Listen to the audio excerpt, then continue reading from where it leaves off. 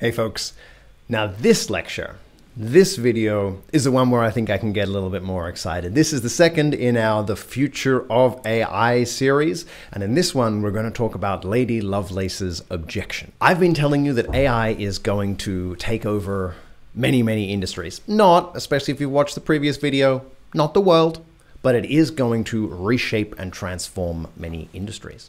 It is going to change the nature of work. It is going to change the availability of work. It is going to change what we see as our work. It'll automate many tasks. It'll collaborate with people to do others. But what can and can't it do? What will and won't it be able to do? I touched on this idea a little bit in our 6 kinds of AI video from maybe a month or so ago.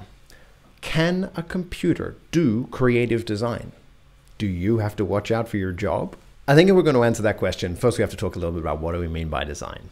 So let's say there's definitely 2 different kinds of design. There's routine design when you have some design problem and you kind of know what you have to do. You've got a good plan from the beginning, you carry out your plan, it works, and you go, yep, good enough, and you ship it. That's the kind of thing you might do if someone asked you to put together a bunch of wireframes in a couple hours. You time box yourself, you get stuff done, you ship it. Maybe there's some good ideas in there, but it was pretty routine. You didn't have to confront any seeming paradoxes. You didn't have to tackle any wicked problems. It all just sort of followed from your experience and from your methods. And then there's creative design, which seems to happen more likely when there are obstacles to the obvious, when it's a tricky problem, when you have to stop and rethink, reframe how you're approaching it. We're talking now about that second kind, because clearly routine design, like, hey, we need a new axle for this race car. It needs to be cost less than this. It needs to take these certain number of forces. It needs to be this maximum weight, and it needs to plug into a hole this big. Okay, go, computer. That's a really well-specified design problem and optimization problem, and computers are already used for that kind of designing in engineering all the time. But creative design, when you don't actually know what all the specifications are up front, is it possible for a computer to do that? I'm also not talking about the latter half of a design problem, when you already have thought about a concept, when you've already got an idea, you've already got a framing, you've already got a perspective you're going to take in solving this thing, then you move into a computer and have the computer take over for you. That's the same thing. That's the routine part. The detailed design is not what we're interested in. I mean, AI will 100% change how we do that. It's already changed how, say, Photoshop works. Half of the features in new version of Photoshop are powered by what we would call AI, or at least would have called AI a couple of years ago. How can AI help us with the creative part of designing, the early part of designing, the conceptual part of designing, the framing and the negotiating and the understanding of the problem? So that gives us a different framing of our question. We've started at, will computers take your job? We've gone now to, can a computer be creative? And I got to admit, this is my jam. This is the kind of stuff that Liam and I love to be working on. And I'm super keen to sort of bring you behind the curtain of this computational creativity stuff. So what does creativity mean? Well, the truth is, having been in many conferences on this topic, the whole field argues about that all the time. I want to just end run that whole debate. If you're really interested in what creativity means, ping me on Slack and I'll hit you up with way more papers than you might ever want to read. It's a super deep question. But for now, let's say that a creative design is one that is original or meaningfully new and also useful, like appropriate for whatever the design task it is. If something is merely useful, then it's just good. It's not creative in any way.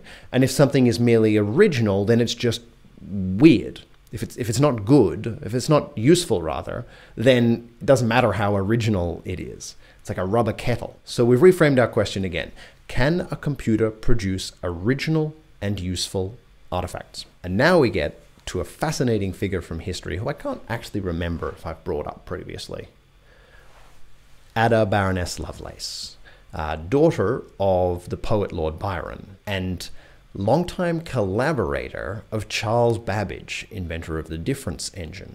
Charles Babbage proposed what is effectively an analog computer, a general purpose calculating device, general purpose mathematical computer that could solve systems of equations. Babbage's device was never built because there simply wasn't the money to machine that many precise parts. It just would have taken the output of a nation, to produce some of the larger designs that he put forward. And since this was happening entirely analog, as in gears and wheels and flywheels, it required the size of a factory to be able to do any meaningfully scaled computation.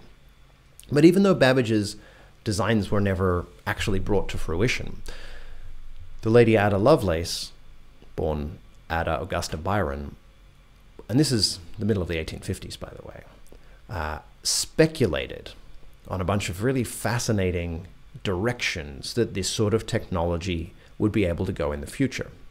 Quick patriarchy aside, Ada Lovelace was not permitted to publish really in any of the scientific journals of the day. Most of what we now know about her contributions to the field come from a translation from the works of a French mathematician.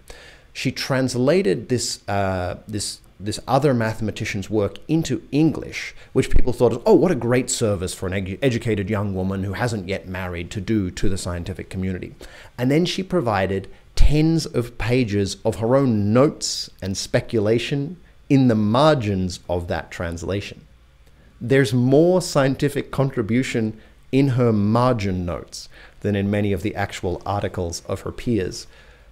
But of course, we didn't acknowledge her, or they didn't acknowledge her at the time as the principal contributor. When speculating on the capabilities of the analytical engine, she made a quote that Turing referred to some 80-odd years later. The analytical engine has no pretensions to originate anything. Sound familiar? This now is Ada Lovelace's ghost answering my question about whether AI is going to take your job. And she says no. If you fast forward to Turing, who wrote in 1950 on another paper on Will Computers Be Intelligent? Turing, we of course know, as a man was allowed to publish these things, but later in life, he was chemically castrated and then committed suicide because he was gay. Again, not relevant, just a little patriarchy note for you. Turing said, in specific reference to Lovelace's objection, machines take me by surprise with great frequency. By which he meant, no, machines seem to originate things all the time. Because Lovelace, thinking like a mathematician, had thought that if you understand the parameters that went into the machine, then you would automatically understand every possible outcome, even if there was some randomness involved. If you were to make a little computer program that can draw stuff to the screen, then you would know every possible outcome, even just having put the randomness in. And what Turing's saying is, no, it's trivially easy to make a program complex and emergent enough that you won't understand every possible outcome. And thus the machine has the capacity to surprise you.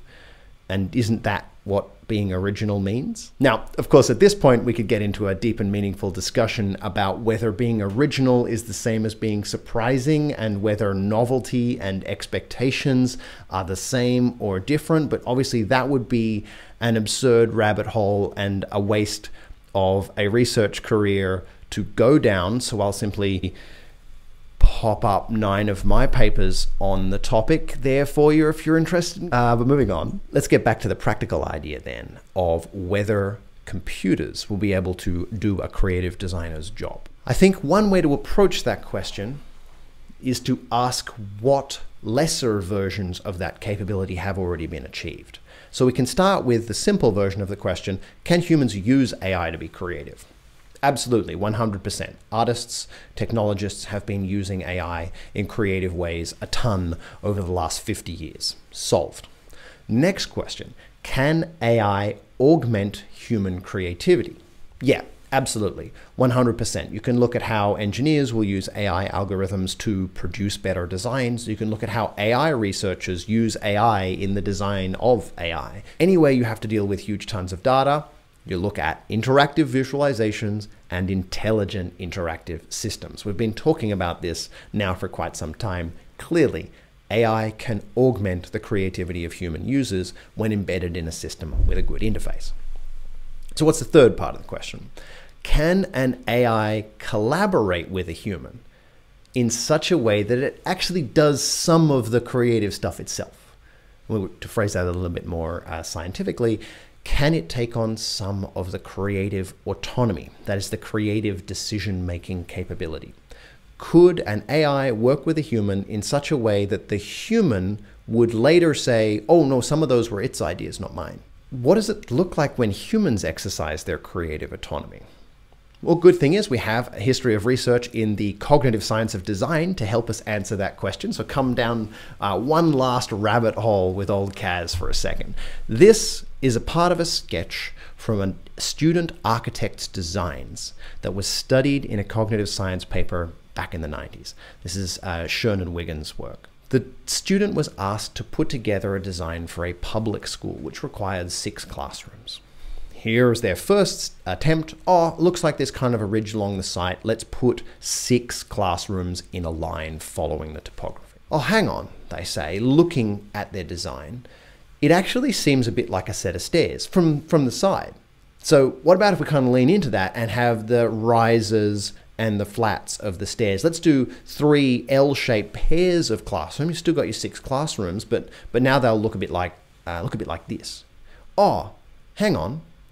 If you look at that, it actually forms this nice indoor-outdoor space. There's kind of this space which is kind of sheltered from 2 sides by the other classrooms, and that'll be really useful for separating kids of different age groups. You could have like your 1 and 2 kids, your 3 and 4 kids, your 5 and 6 kids, but not totally walling them off. It's still one playground, but there's these little nooks that might help the kids feel more comfortable. Isn't that a bizarre thought process? Every single one of those steps that this student architect had taken, and it's not just a student thing, by the way, we observe these patterns in architectural professionals and in designers of every other domain and level of experience. There's no rationality to that thought process at all, right? They seem to hare off in a new, unusual direction and come up with some new idea, but still somehow make a good design in the end. I'm sure you've observed this in yourself, right? You actually do your best designing when, at least early on, you permit yourself to flit around and try out absurd stuff. And cognitive science backs this up. People who are more willing to reframe their designs early on end up with better designs in the end, as opposed to people who latch on to a specific framing early on and don't let go. They tend not to produce as creative a design. So what's actually happening here? So Schoen talked about this process of design as a reflective conversation with the medium. What did he mean by that? To him, you started with an internal design representation. Basically, an idea, some representation of what you were working on inside your head. And then the natural thing to do with an idea is to draw it, to take some action to produce an external design representation, which is what Schoen called a sketch, or some thoughts, or some dot points, or some stickies, or whatever. You would then observe that external representation, and in doing so, see something, or at least potentially see something that you didn't put there. You would be surprised by your own sketch, and this is the key point, the connection between Turing's ideas of a machine with the capacity to surprise, and these ideas about creativity as original plus useful. Design cognition is a process of sketching things and then kind of seeing things that you didn't really intend to put there based on some synthesis out of your past experiences and the thing that you just drew. That surprise will send you off in a new direction that'll help you explore some tangential or similar idea. And by repeating that a bunch of times, at least during the conceptual stage of designing, you'll explore the space a little bit and come up with something that is hopefully a good design concept to go forwards.